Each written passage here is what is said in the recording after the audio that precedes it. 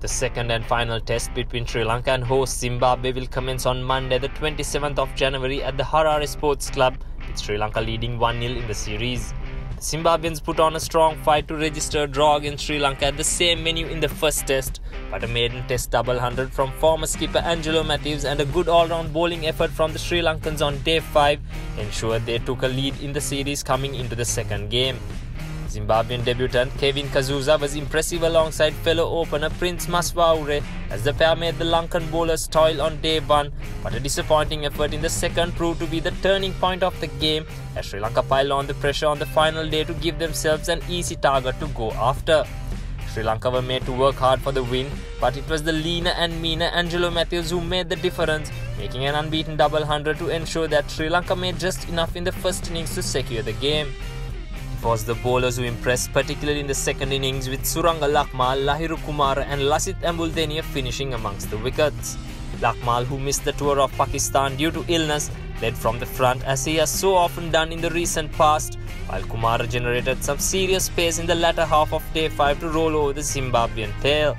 Coming into the second test, it's unlikely that Sri Lanka will go for any changes with the teams playing at the same venue, but there is an outside chance that Lakshant Sandakan get some game time ahead of Kasun Rajitha. The probable 11 for Sri Lanka are Dimuth Karunaratne, Oshada Fernando, Kusal Mendis, Angelo Matthews, Dinesh Chandimal, Dhananjay De Silva, Niroshan Dikwella, Suranga Lakmal, Lasith Ambuldeniya, Lahiru Kumara and Kasun Rajitha. Zimbabwe came into the game with 3 debutants and then had to bring in a 4th, with Kevin Kazuza being ruled out midway by concussion, but will be relatively pleased with the team's performance, particularly with the bat in the first innings. The only foreseeable change to the starting 11 will be Brian Mudziganyama replacing the injured Kazuza. With the batting firing in the first test, it will be up to the experienced bowlers in the likes of Donald Tiripano and Kyle Jarvis to inspire the hosts with the ball if they are to square up the series.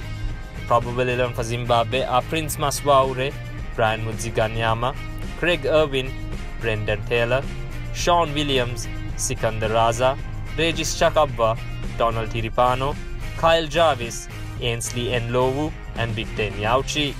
Scattered showers are expected during the coming days, but we should see enough game time to produce a result once again in Harare. The Sri Lankans are sure to be on their toes after host performance in the first test, so expect another close game come the 27th.